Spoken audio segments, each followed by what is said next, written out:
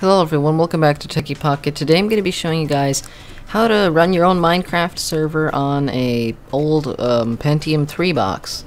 It's actually fairly simple and it can hold up to about 5 players. It can probably hold a few more, but after that it starts getting pretty glitchy. So let's go ahead and get right in back to Google Chrome. So first you're going to have to download the BuildTools GUI in the link down below. Simply click the download button and it should redirect you to here. Just save it on your desktop.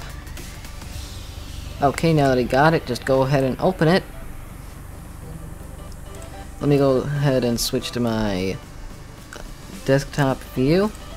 Okay, now after you got this open, all you gotta do is check this, make sure you have it up to date. Click this to update BuildTools.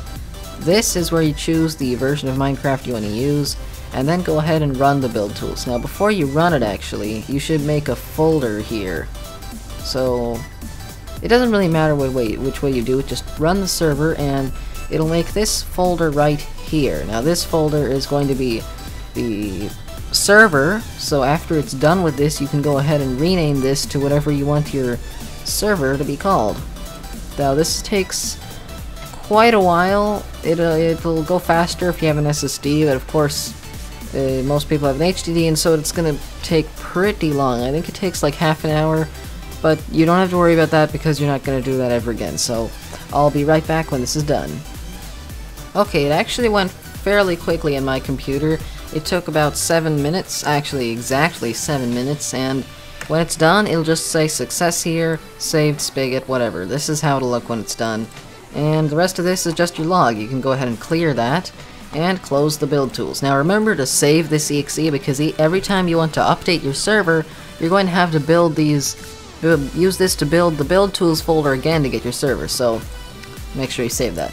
You can go ahead and open this up now, and this is your server now. So what you should do is rename this to whatever you want your server to be called. Whatever, it doesn't matter. There we go. Okay, so this is the server. What are we gonna do here? Yeah, you're going to choose which one you want. If you want a Spigot server, you run that. If you want a Craft Bucket server or a Bucket server, you can run that. This, I have no idea what that is. I actually don't think that's for running anything, but I recommend a Spigot server because it's fairly easy to use, and that's what I'm going to be showing you how to use today. So go ahead and open that. If you have Java installed, it should open with Java. If you never opened a .jar before, it'll probably ask you what to open it with. Just go ahead and give it your Java location and open that up. If you don't know where Java is, just ask me down below, I'll tell you. I don't know, you should be able to find it yourself. Okay, so it should open up all this stuff now. You should see it expanded a little bit, and nothing should open. That's good. If you click on this, nothing opens except some more files come. That means it worked. Now, how do you run it? You're gonna have to click on this, which will open up this, and this is just their license agreement for running a server. I recommend you go there and read it, and then when you're done, just highlight this and type in true, and then hit Control S, Alt F4, and oops, I changed the scene. Okay, there. So yeah, it was set that to true, Control S, and then you can close that out. Yeah, then the Spigot thing, open that up one more time, and this time it should open now since you have it accepted. Okay, you should see some more files are coming up now, and it actually doesn't really show anything. So what I recommend you do is go into your task manager here, and in performance, or on performance, you should see your CPU is up.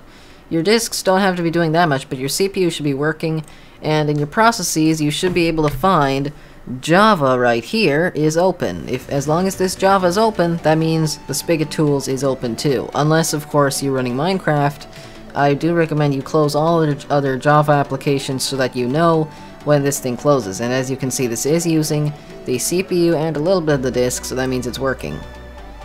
And when you see that thing disappear, that means it's done. Until then, just wait for all these files to keep coming up.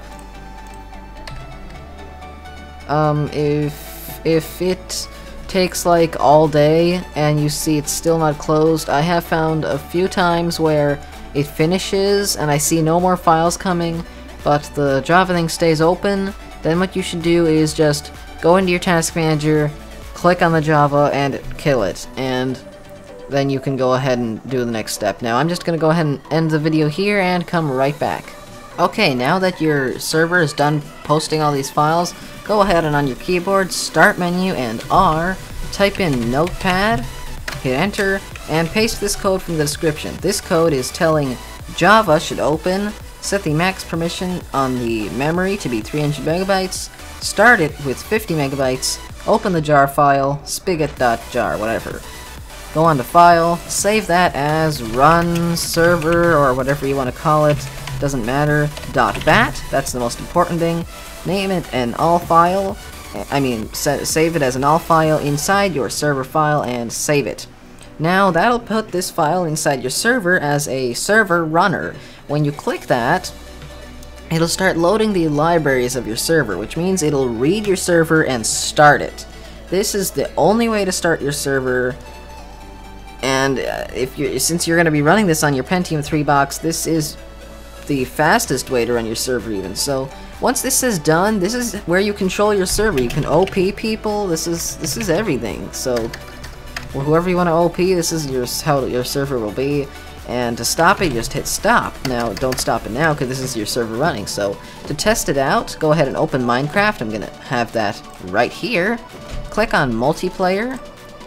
Add server, and you're going to have to type in the IP address of your server. To find that, you're going to right click here, open your network and sharing center, click on under connections here, click on the connection you're using to get to the internet, click on details, and your IPv4 address. That is the one. Now this address is only accessible to your local network though. If you want your people outside your local network to access to you, then what you should do is go to Google and type in what's my IP address. You'll then get your public IP address, which is a totally different thing. That is for people outside your network to connect to you. And to do that, you're going to have to also port forward your router, and I'm not going to be showing you how to do that in this tutorial. So there's your local IP address. Go ahead and copy that and type it in right here. Type in, hit done, and it should be connecting now. I'm just gonna make sure I type that in right. I'll be right back. Okay, so as you can see here, it's right here, and it actually can't connect because I actually have this one here. This is the same one, so go ahead and double click on your server, and it'll start logging into your server, and that's pretty much it. Yeah, I actually have it set wrong, so that's all you gotta do to run your server. If you want to run a cracked server, that's very simple. All you gotta do is stop your server, go into the server properties, which you should open with Notepad. Of course, I code on this computer, so it's gonna open up with VS Code. Here it is, just takes a little longer. Same thing basically. It's gonna open up here, and under online, you should find online mode, true.